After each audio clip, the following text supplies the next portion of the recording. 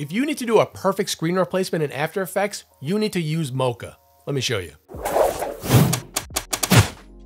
So I'm going to show you how to do a pro level screen replacement in After Effects 2025 using Boris FX Mocha.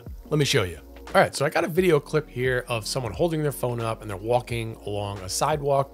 And what I'm going to do is I'm going to motion track this using Mocha AE. So with the clip selected, I'm going to go to Animation, Track in Boris FX Mocha, and then I'm going to click on the Mocha icon, and then this interface will pop up. I'm going to go up to my toolbar here and I'm going to select Create X-Spline Layer tool. And with that tool selected, I'm going to just kind of select the whole entire phone. Okay, so then when that's selected, I'm going to go ahead and I'm going to just enable the perspective just in case he angles the phone a little bit. And then I'll go ahead and track forward and I'll speed this up for you. Okay, so it did a really good job tracking it. So from here, I'm going to go out Show Surface and I'm going to click on Align Surface so it matches up with the proportions of my composition. Now I'm going to save this. So now we're going to dive back into After Effects. Let's have some fun. Then in Mocha, I'm just going to click on Create Track Data. Then I'm going to jump over to my project panel and I'm going to bring my overlay in. This is just a vertical clip of a young woman kind of on FaceTime or a video chat. So I'm just going to kind of lay this in very roughly. And with that roughly laid in, I'm going to go ahead and pre-comp this so the composition matches the same proportions. Then I'm going to go down to my layer and I'll go back to Effect Controls. And with my track data is already here, I'm going to go to Layer Export To, and I'm going to select the top layer. And I'm going to click on Apply Export. And when we preview that, you see the motion is spot on. The only thing I have to do is just adjust my anchor point and my scale a little bit. Okay, looks good. But now how do we get this underneath the phone? Well, thank goodness it's green.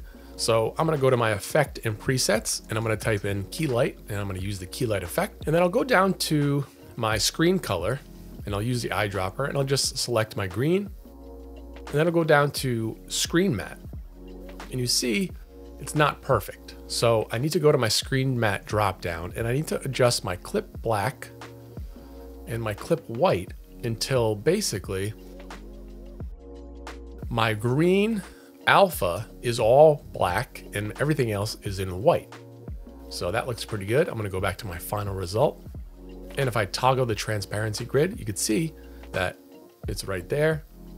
So one issue you might run into is when you key out the green, it actually keyed out this green wall and some of the greenery in the background. Stick around to the end and I'll show you a trick for this. Now I'm just going to continue with this, one disaster at a time. That's what I like to say.